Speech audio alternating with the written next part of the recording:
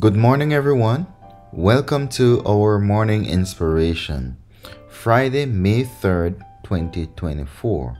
I pray that God will be with you today, and I pray that His favor will be on you. Our reading today comes to us from Isaiah chapter 40, reading from verse 28 to 31. And it says, Hast thou not known? Hast thou not heard that the everlasting God, the Lord, the Creator of the ends of the earth, fainteth not, neither is weary? There is no searching of his understanding. He giveth power to the faint, and to them that have no might he increaseth strength. Even the youths shall faint and be weary, and the young men shall utterly fall. But they that wait upon the Lord shall renew their strength. They shall mount up with wings as eagles. They shall mount up with wings as eagles. They shall run and not be weary. They shall walk and not faint. Amen. We give God thanks this morning for His words of encouragement and wisdom.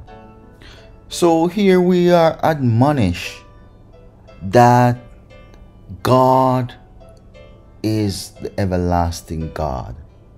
He is the creator of heaven and earth. So everything that we see in existence, God created it. And so we are told here that God, He never faints. And He never become weary. So He doesn't get tired.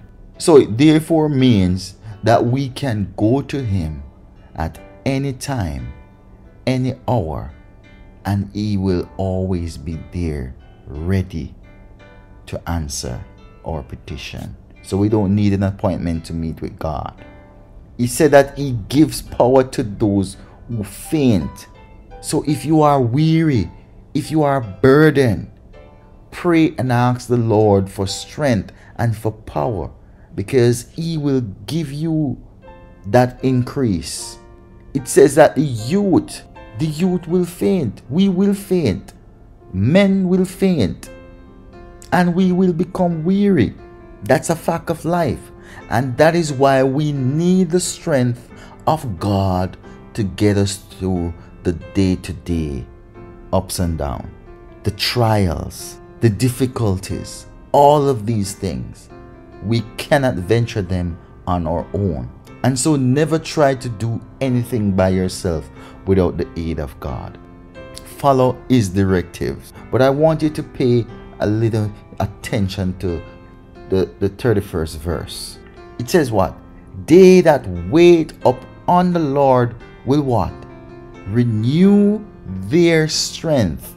So we are admonished here that we need to wait on God. Don't run ahead of God. Work with God timing. Because if we wait on His timing, if we wait on Him, what will happen? He will rise us up. It says that we will mount up with wings like eagles. Have you ever seen an eagle? Oh, they soar through the sky. They don't fly low.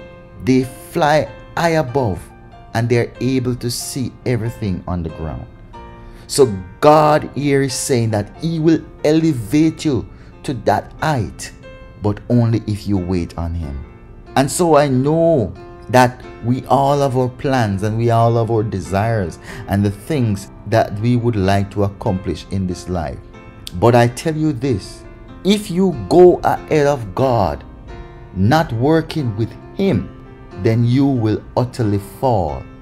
And that's a fact. So when God put us on the track that He wants us on, we'll be able to run the race of this life.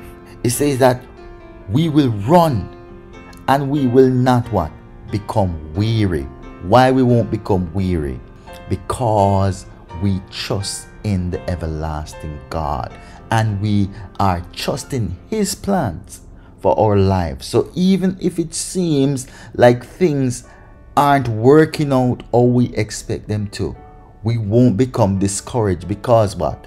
We know that in time, God is gonna do us what? He's gonna mount us up on the wings of eagles so that we can soar, and we will be able to walk, and we won't faint, because our strength is in God. And so my encouragement to you this morning is that you will wait on God. Continue to trust Him. It may seem like it's taking a long time for things to work out for you, but don't give up, because God's timing is always the best. And as He says that what? He's not asleep and He's not blind to your situation, but you have to trust Him. I have to trust Him. And so as we continue to trust in God, and as we continue to wait, let us know that God will come through for us. Amen.